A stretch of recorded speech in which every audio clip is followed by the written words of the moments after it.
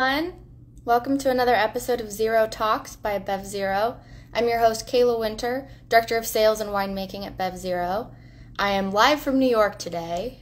Came out here to celebrate the Future 40 Wine Enthusiast Awards that I was recently granted, which is fantastic. If you haven't checked that out, there are a ton of incredible people that were highlighted in this feature, so check out Wine Enthusiast Future 40. But that's not why I'm here today. Here to talk to some incredible people about non-alcoholic wine in France. So let me try to get them on the cast here. Give me a second. As always, it's going to take me a minute to figure this out. Right. Let's see. Invites are sent. Hello!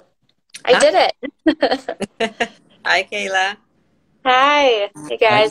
Hi, Sebastian. Hi, All right, so everyone, we're joined by Sebastian Thomas of Moderato, as I mentioned, a French non-alcoholic and low-alcohol wine company. And then, of course, we have Irene, our business development manager in Europe. She's located in Spain, so I'm really excited to talk to you guys both about European market and the products that are out there and how everything's going. So. Yeah, thanks for joining. Same here, Kayla. It's always great to be with you and on a platform that we can talk about no and low. And it's great to connect with Sebastian as well. Yeah, we're very glad to be here too with the specialists and spreading the good word around non-alcoholic and low-alcohol quality wines. Yeah, Absolutely. That's a very good point. Quality wines. Yeah, great point, Sebastian. Yeah. That's definitely something that Moderato has to offer. I got to taste your wines. I'll ask about this. I don't know if they're available in the U.S., but when I was traveling in Europe, I got to taste them and was very impressed. So excited to dive in. First thing, Sebastian, do you mind giving us an introduction to yourself, your personal history and journey, and then, of course, kind of how Moderato got its start? Yes, of course. Well, I'm an old entrepreneur. If we compare to the French market, I'm 43. I'm the proud father of a young boy who's about to turn 4 and a big girl who's 7.5. I grew up in the countryside in an area called Cognac in a family of wine grower and distillers. So I kind of fell into this world as a baby, although I didn't drink alcohol as a baby, of course. And then I studied in France, and then I lived abroad. I lived in the UK for 13 years, and I spent a number of those years working for a French company called Pernod Ricard, developing brands in the wine sector, in the spirit sector as well, in the UK and then globally. And then I did consultancy as well. I arrived in France 7 years ago with my young family and started to broaden my scope from brand strategy and development to business strategy, e-commerce as well. And serendipity actually made Moderato possible, as it happens in a lot of those stories. I came across my business partner, Fabien, and we were both looking for a new venture project. He comes from a more FMCG background. He's worked in the drinks industry for a number of years, developing juice brands and so on. And we kind of we both big fans of wine actually, but we thought, well, the world is changing, and we were looking at what's happening in beers. And 20 years ago, a good quality no-alcohol beer was nowhere to be found. But today, this is a completely different world. And we thought, well, hang on, wine is the drinks of choice for many, but wine has its own challenges. Ecologically, in terms of alcohol percent as well, is going up because of climate change, because of various reasons. What could we do actually in wine? Is there a possibility to create good quality, low alcohol and no alcohol wines? And it started from there. So we started to explore, and we did the first cuvée with a wine grower in the south of France, and then we kind of expanded from there. We gathered a lot of experience, and we rebuilt the whole range and we took the rein, met partners at BevZero to kind of redevelop a whole range. First range was 5% ABV, it's still the case, and then we launched our first no alcohol sparkling wine in June. So that's where we are so far in the journey. Yeah, no, it's a lot to talk about there. I'm super excited to dive into it. First, curious about your time at Pernod Ricard. Did you do any lower alcohol projects there?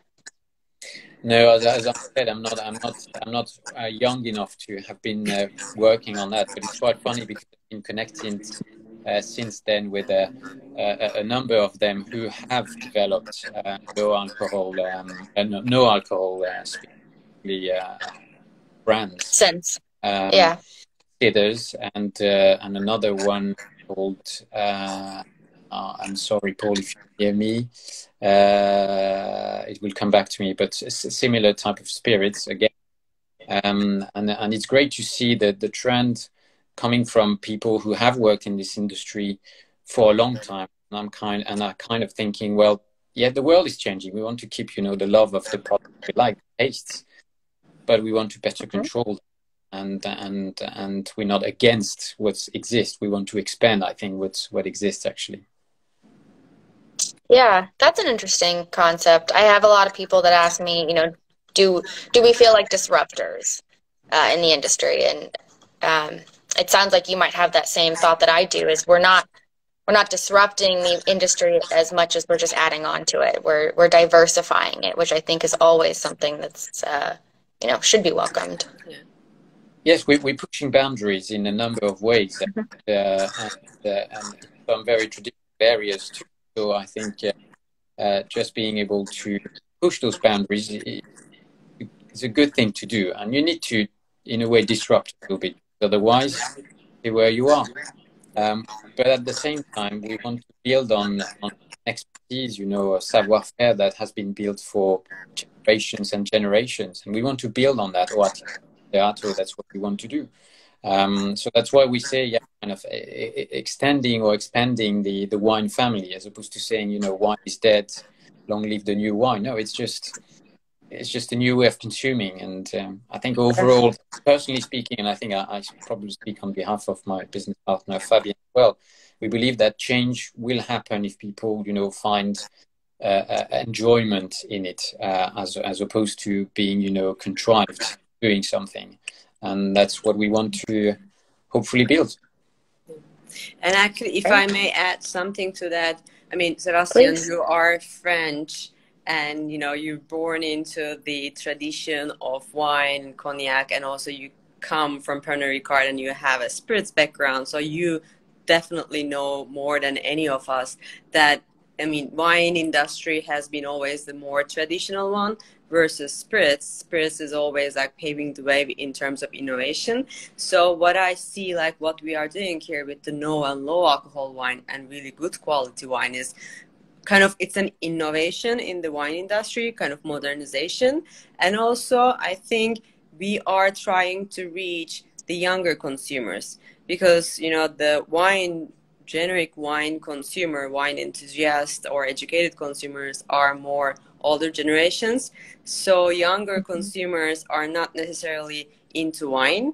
So I think with the no and low, we are also like addressing to soft drink drinkers or beer drinkers, not necessarily into the wine industry or wine, habits. So it's like their way of starting in the wine with no and low, and then eventually I think they will grow into the wine. So I think I see this in both ways. Instead of disrupting the wine industries, we are kind of doing the future of the wine industry to reach the younger consumers.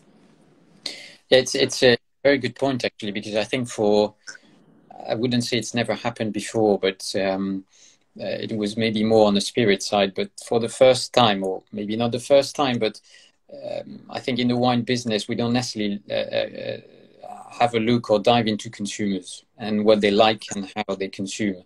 And I think at least what we've done with Moderato is from the very start, the company was created on the 1st of September 2020. And within 3 weeks, we thought, okay, we want to send out a questionnaire to our network and beyond, just to put the concept out to them and for them to tell us what they think and how they feel about that. Try to so some people, I've had this comment not long ago saying, yes, you're just trying to meet a demand. Yes, of course we are, and it's actually a very good point. We want to meet a demand that is unmet and that makes sense from a personal perspective, almost beyond the business perspective, and that's slightly different because the wine market has been built on the winemakers, their know-how.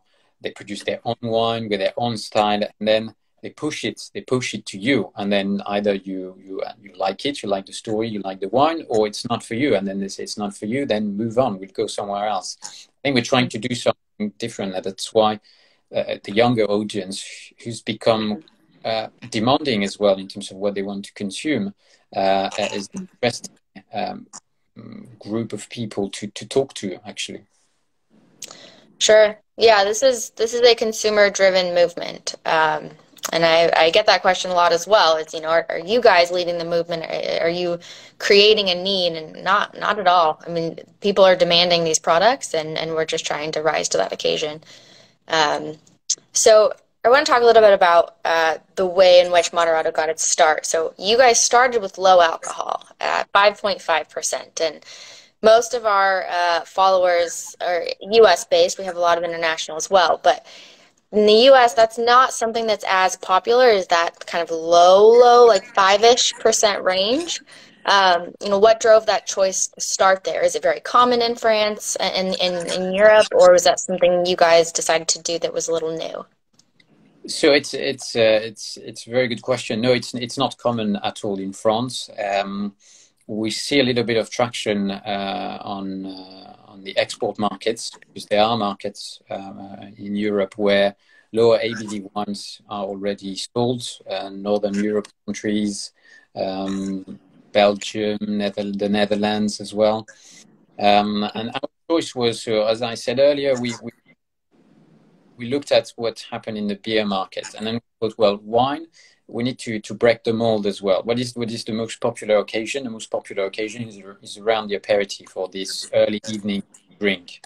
And wine, at least in Europe or in France, is not that much consumed for that occasion. Having said that, it's an occasion that is growing in importance, because the early drink or aperitif, we say, becomes kind of a casual dinner in a way. So, and it's convivial. You meet up with your friends or your partner, and we thought, okay, well, and usually the ABV drinks, the ABV of the drinks you consume for that occasion, around 5%, whether it's alcohol long drinks or beer, even cider. And we thought, well, from a quantity perspective, can we go to 5%, which is pretty much 3 times less than a standard red wine today, and have an that is really interesting, that is refreshing, that belongs to the wine family. So we did some tests, and we were again very happy with what we had. Again, we had it tried around us, and the feedback was very positive. So we thought, well, let's start with that.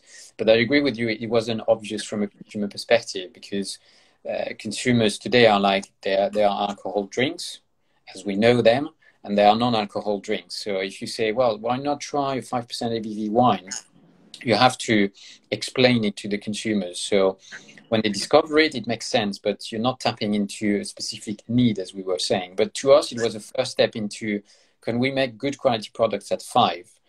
And also there are consumers who are into no alcohol, and then there are some others who still want to have a little bit of alcohol because they like it, and they like it in moderation. So that's how we. And then, but the move was always that the plan has always been for us to go towards non-alcohol non-alcohol drinks as well. So that's why we've just launched our sparkling non-alcoholic wine, and that's why we're working on extending that range too. Mm-hmm. Yeah, having options, having choices. Aram, yeah. Can you speak to being more involved in our Spanish location? How many products we do that are 0.0 versus kind of a lower alcohol for the European market?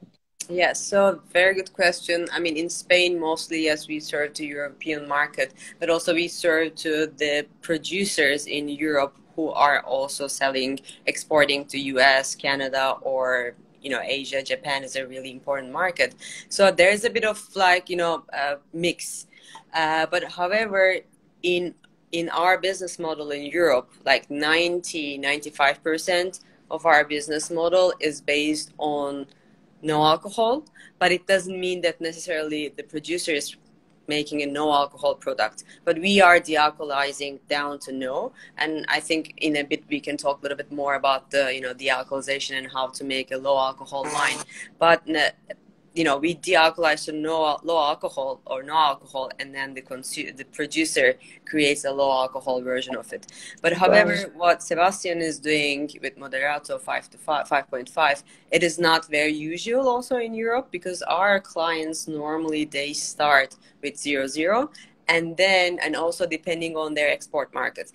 For example, if they're exporting to UK, the Nordics, it is in UK, no alcohol is a much growing category, but if they export to US and Canada, they might start with low alcohol. So it's, I think, very depending on your target market and the consumer.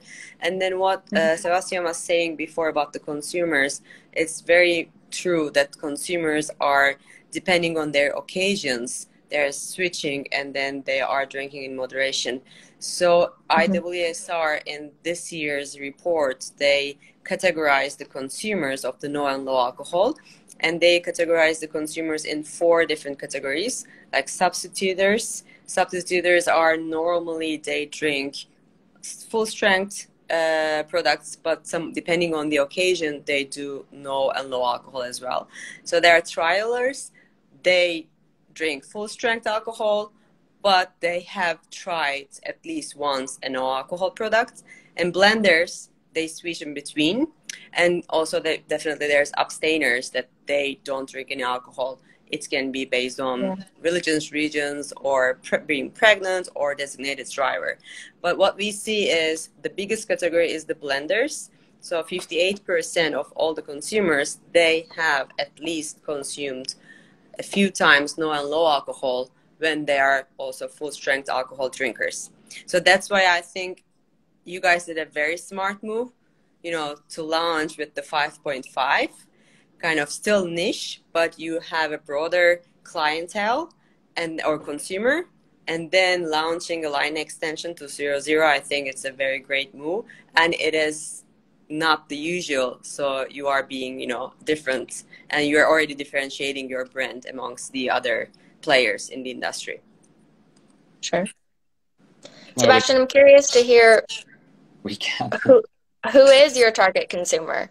I mean, who's drinking these products? Yeah, today it's so in France it's a little bit more female led, but for as a start, for a very good reason.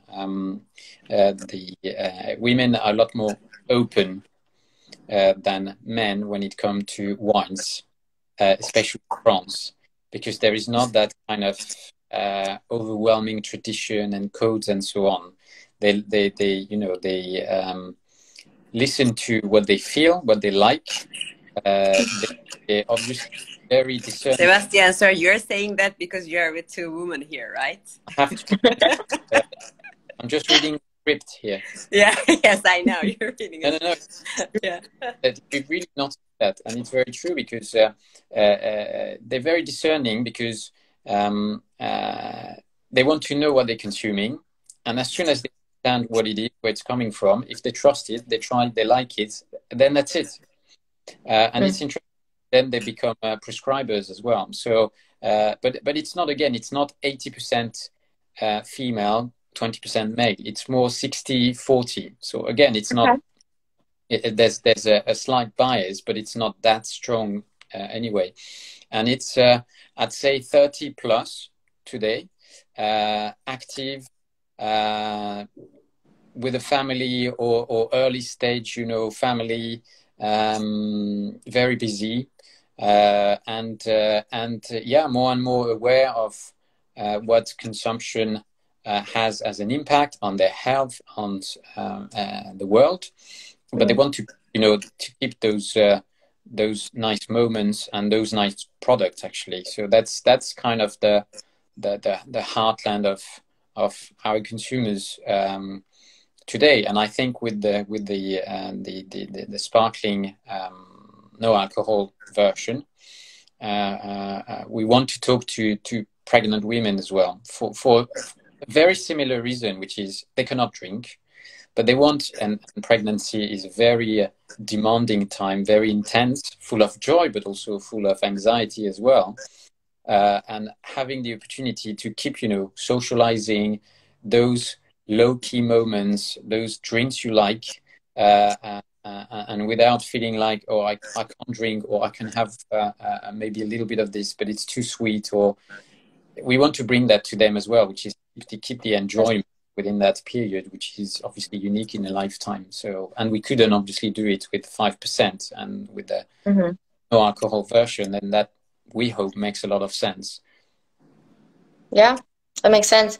Do you feel like the consumption is mostly at home, or do you have any data on that? So far, it's a bit more at home, yes. It's that kind of unwinding moment towards the end of the day. You want a glass of something that makes you switch from your busy life to your home life, to the evening. And I remember from my old days, we had that occasion very clear, but that was sometimes with a glass of whiskey, with a glass of wine. And nowadays, no, you can't. Well, you can always do whatever you want, but having a drink of alcohol every evening is not part of the social norm anymore, actually. Sure. Yeah, very interesting. I'd like to go back to kind of the winemaking techniques between the two. I mean, you guys de-alkalize the products differently, and then even prior to that, are you finding different wines, whether or not it's going to be down to 0.5 or to 0.0 or to 5.5? Is there different production processes there? Well, on our side, the process is pretty much the same. So what we looked for a quality wine that has a special balance, acidity, aromas, and I'm not going to use jargon because that's not what we're using. It's as simple as that. It's balance, acidity, sweetness in a way. And we tried many with BevZero to try to see how they were reacting to the de-alcoholization process. And we picked one that we thought was a very good candidate. And then from there, so the selection up front is extremely important to us. And we've tried many wines. We've tried again many more wines to try to pick the right candidates. Then there is the de-alcoholization process that Irem will be able to talk about, where we try to preserve as much as we can, what I call the backbone of the wine. And then for us, there is what we call a blending part that takes part just before the bottling, where we, for the 5% ABV range, we blend with so foolproof wine, or the regional wines. Some of them comes from the south of France, for instance, to create specific profiles. And then on the 0.1 we don't do blending as such, but we kind of balancing the profile, making sure it has the right, freshness, balance, so and we do that with a wine expert actually, who's been working in the wine industry for years and years, and who also has a PhD in chemistry. So it's very interesting because his take, and he's doing other things today, but his take therefore is he's got strong wine expertise, but a much broader look at it. And that's why actually he decided to work with us, because he thought that's interesting. And that's a big move from the wine world. And having said, they want to build on that. So his expertise is key for us in that selection part, making sure that we keep that consistency in the wine, and the blending part towards the end. Sure. Yeah, so you guys have, you know, your winemaker on staff, so to speak, to carry out the rest of that process. Are you adding natural flavors or any kind of other ingredients to your products? Well, just to go back on what you just said, it's a very collaborative process. So we're not a big team. So we're very much involved with my partner in my business partner in all those stages as well, and not just because we want to be involved, but also because we bring different perspectives, different palettes. I'm more from obviously that background. My partner is not from that background, which is great. So, and that's how it makes it even more realistic. Actually, we were talking about consumers again. And we're tasting different options around us with our life partners to get different perspective, and that's very important to us. We don't own the answer to what the product will be like. We trust the people around us to help us. But yeah, so sorry, I've lost my my thread You here. know, that's great. Thank you for giving us a little more insight into your team dynamic. I think that's important.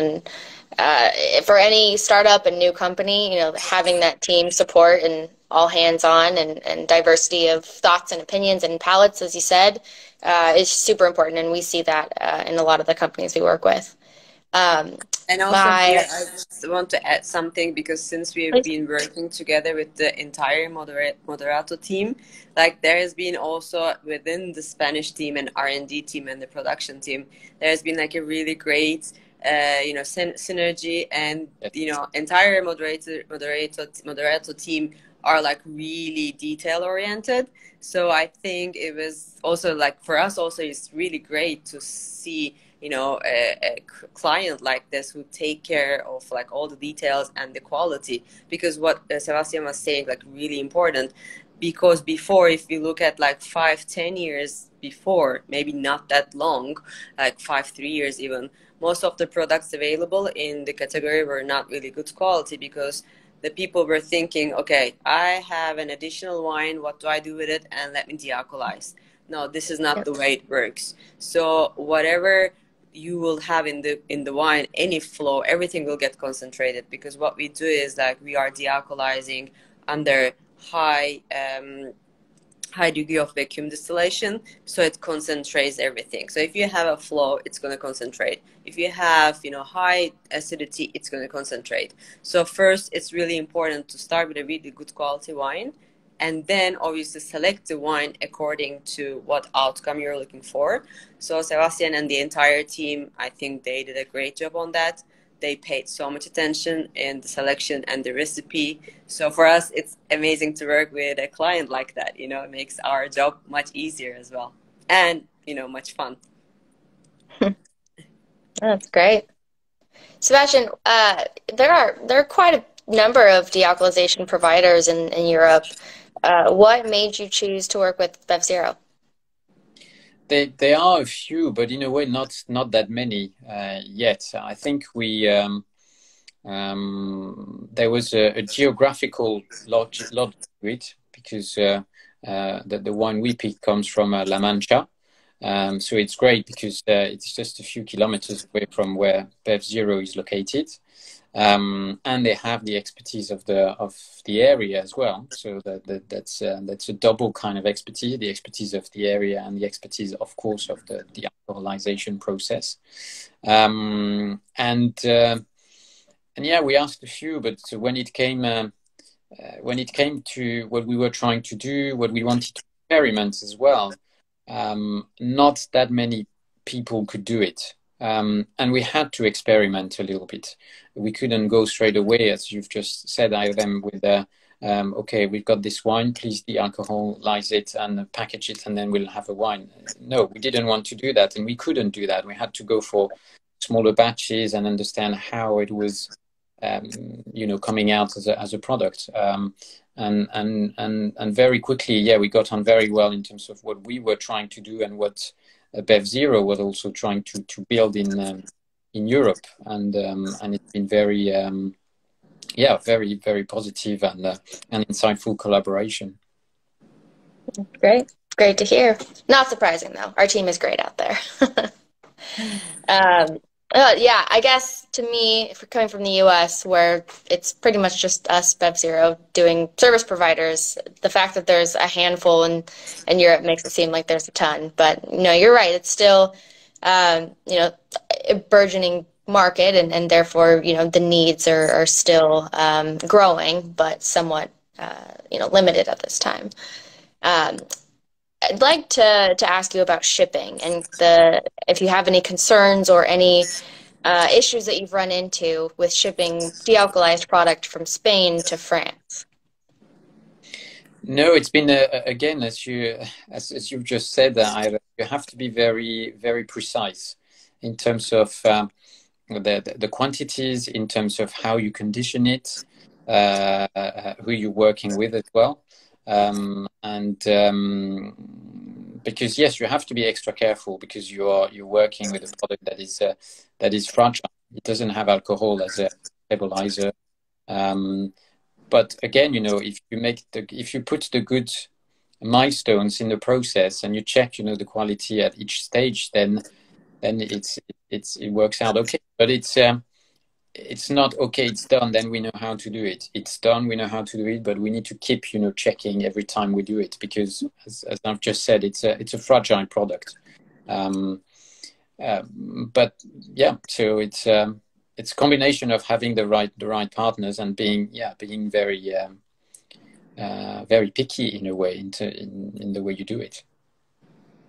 Yeah, definitely.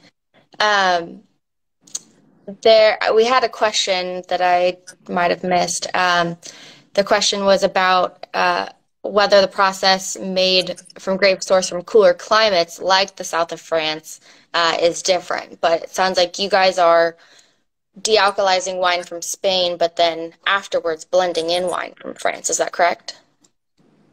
In some products of the range, yes, we do so. Yeah, it's again, to us, is trying to find the right wines with the right balance. And the more you try different wines, the more there are wines that could be very nice as an everyday or weekend wine, but that wouldn't work in the dealcoholization process. So we're investigating that as we speak. But it's in a way, it's quite funny to see how different it behaves once you've de-alcoholized it, because de-alcoholizing it shows you, as I said, the kind of the backbone of the wine, and sometimes you're surprised.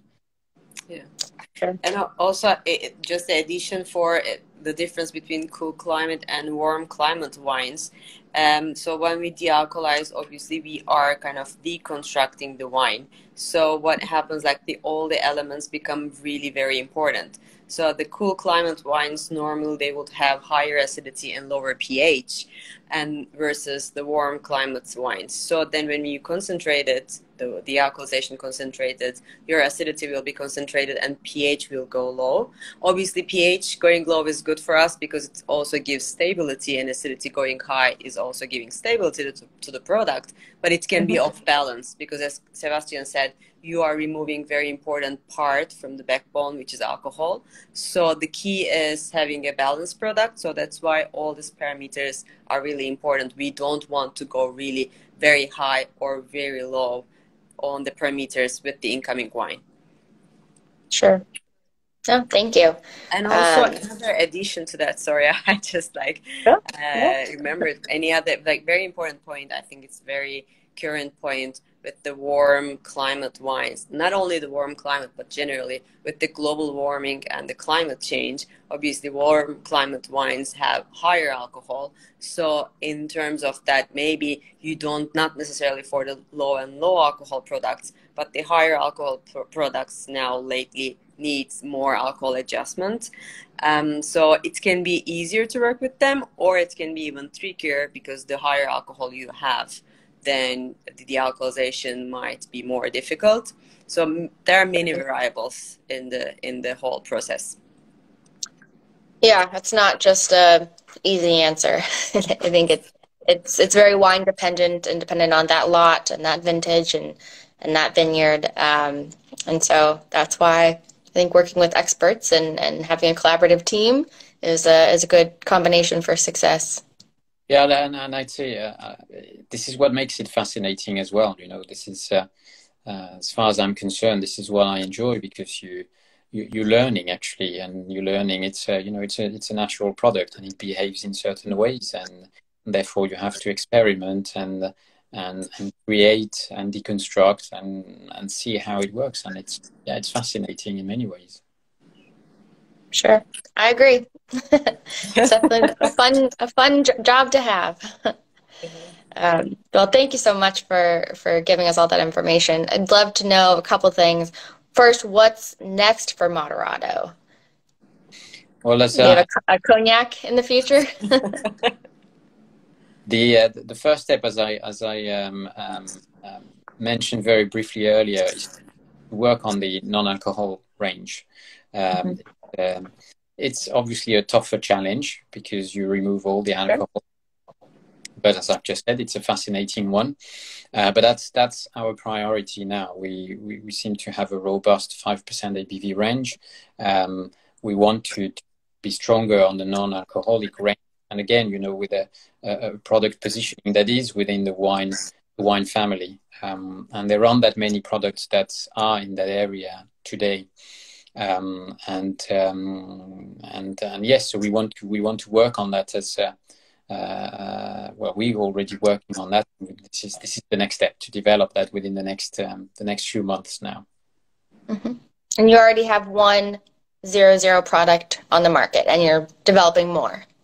We have a sparkling one, and we're looking into still wines as we speak. So that's the first step. As to other, you know, spirits and so on, it's a bit early. You know, we are an extended wine family brand, and that's what we want to build, really, because there is and we don't want to be alone. You know, we want to build a category. We want to build, you know, we want to give choice, and don't give choice if it's only you. So that's what we hope as well.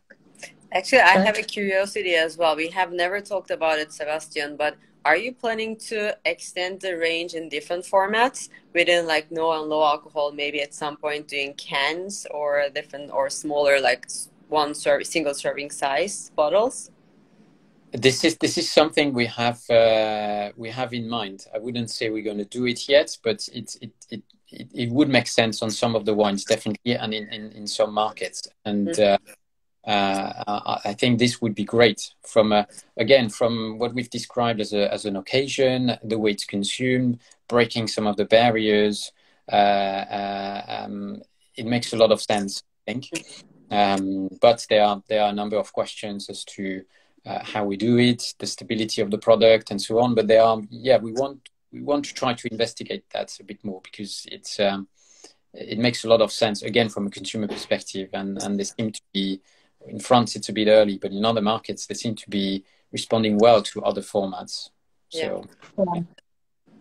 And also because these products are very occasion-based as well, like the single serve and the cans also like expands the possible occasions that you can drink those products.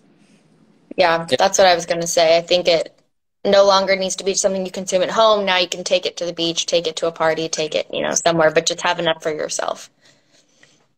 And the plan for us is, again, to do it in a qualitative way. To focus. The focus on the quality is absolutely critical to us. So again, you know, it's about being able to develop the product to the same standards as what we've done to date. Sure. Great. All right, last question. Where can listeners find Moderato? Where can we buy it? It depends where you're based. So in France, we sell through our website. We started a partnership with Cavavin, which is one of the big specialist chain in France, and in a number of independent shops and restaurants. You've got the list on our website. And then we've got started to ship a few bottles around the world. We're not yet in the US. We need to map out a very specific plan, because it's a very big market, and it works one state by state. So we want to do it step by step. that's where we are today. We shipped bottles to Canada, to Bahrain. We're in discussion with other markets in Asia and in Europe as well. So where it would make a lot of sense. Great. Well, I can't wait to find it in the US. I will be your first customer. Well, I would love to find an easy way to do it, but it takes time again. But no, we're hopeful. We had some within the 2 years we created the brand and the products. There's definitely been a deep market change and consumer behavior change towards those products, and it's a very positive sign, really. Next time I come to US, Kayla, I'll make sure that I'll bring a full suitcase of Moderato. Brilliant. Because I'll be very excited. Yeah.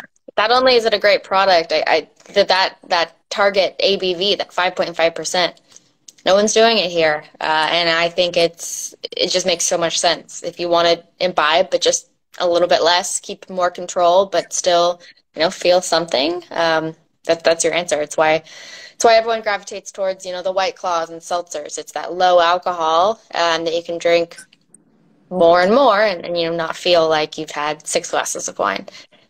So great. I'm looking forward to it, Irem. Bring that suitcase. Sure. I just need to book my next trip to US. Can't wait. All right. Thank you guys so much. So Sebastian Thomas of Moderato, thanks so much. And Irem of BevZero. It's been great talking to you guys. Can't wait to see what else is, up and coming for Moderato. And if anyone in the UK or Europe, if you can get a hand on Moderato, I suggest you try it. Great product. Thank you very much. Thank you, Kayla. It was great to see you, talk to you, and same, Sebastian. Yeah, very good catching up, Irem, and very good talking with both of you. Great. See you next time. Thanks, guys. Thanks to all the listeners. We'll see you next time on Zero Talks. Bye. Bye-bye. Bye-bye.